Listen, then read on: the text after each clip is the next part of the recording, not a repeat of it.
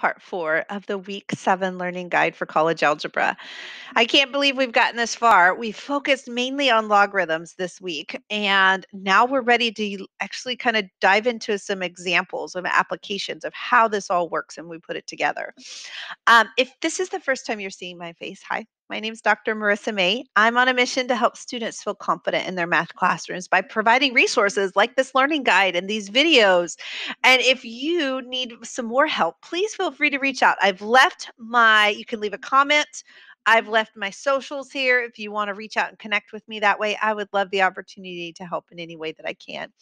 Today, this video is going to focus on interest, and we're going to look at simple interest, and then we're going to turn our attention to compound interest. I will be using the Desmos graphing calculator as the calculator today only because it's free and available to everyone. I will link it below in the description. However, if you're using the 83 or 84 or some other calculator, that's totally fine. I just present one that's available to everyone. So let's jump in.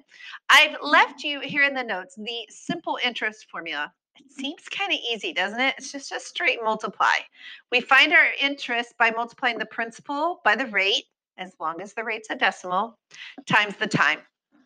So let's look at number 1. We're asked to use the simple interest formula to find the sample interest for 6,000, a rate of 8%, and a t equaling 18 months. Now, just a couple of conversions we need to make first. My rate needs to be a decimal. And while 8.0 looks like a decimal, but it's still a percent. So if you remember, we're going to move our decimal 2 places to the left. So that would be 0.08.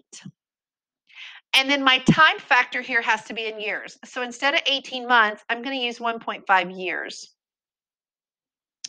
Now I can plug it into my formula. So I've got I equals PRT. Interest equals principal times rate. Remember, it's got to be as a decimal times time in years. And I'm going to switch our view so you can see the Desmos graphing calculator. I'm just going to type this in. I've got 6,000 times 0.08 times 1.5. And I get that my interest will be $720. All right, let's switch our view back. I want to set up number 2 on paper first, and then I'm going to go to the calculator. So this formula actually gives us the amount of the amount left over after interest is compounded, not simple interest. Okay, so a couple of things to know. P is still principal. K is our rate. Remember, it's got to be a decimal. And the new value is the N. And this is the number of times interest is compounded in a year.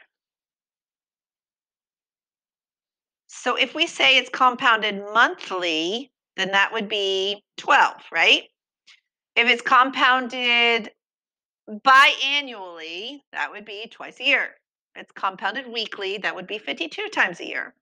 So you get the idea. So let's see if we can identify our values. It says to find the result amount, that's A, of $750 invested. So that tells me P is $750. It's invested at 7%. That tells me K is 0.07, remember, as a decimal. And then I want it compounded monthly. That tells me N is 12. And I want it for 4 years. So T is 4. So let's set this up. I've got A equals 750, 1 plus my 0.07 divided by 12, and then raise it to the 12 times 4. Now, I'm going to write out how I'm going to type this in Desmos only because I've got to add some extra parentheses, and I want to be real careful about that. So I've got 1 plus, and then I'm going to put parentheses, 0.07 divided by 12. I got to close that parentheses, and then I'm going to do this multiplication in my head. 4 times 12 is 48. So I wrote it out in one single line so that I can just type it in my calculator. I also wanted you to be able to see it pretty clearly. So I'm going to type that in, 750 parentheses 1 plus parentheses 0.07 divided by 12, close, close. Now on Desmos, it's a little different. So we've got to use the right arrow to close and then close again. And now let's go caret 48. And so my amount is $991.54. So notice this formula does not give the interest. This formula gives the amount after interest has been added. Okay. And then let's look at number 3. Luke invests $1,000 at 10% compounded monthly. So friends, we're saying that how long before he has 15,000? We know then that A is 15,000 and P is 1,000. We know K is 0.10 and N is 12 for the monthly, and then T is what we don't know.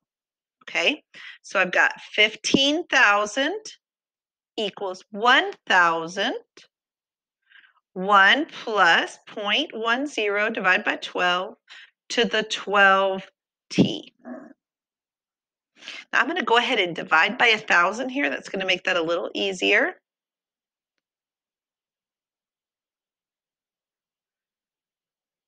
Okay, now here's what I would do at this point. I'm going to go to my calculator. I'm going to put this as f of x, and I'm going to put this as g of x. Okay, I'm going to actually let the calculator do my heavy lifting here. So I'm going to put f of x equals 15. And I'm going to put g of x equals, and I know it didn't graph any, it actually did graph something, but you can't see it yet. And then it's going to be to the 12t. Now I'm going to have to zoom out because you can't see anything yet. Now you can see, oops, and I put a t instead of an x. Now you can see my horizontal line, and you can see my graph. Now I'm going to move this over to the side here, because I want you to be able to see that intersection right there. That's what we're looking for. That is our t value. T equals 27.193, and that is in years.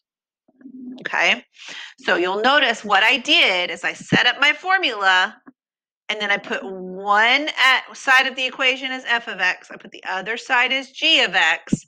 And then you may have to zoom out the way I zoomed out, by the way. Let me move my picture.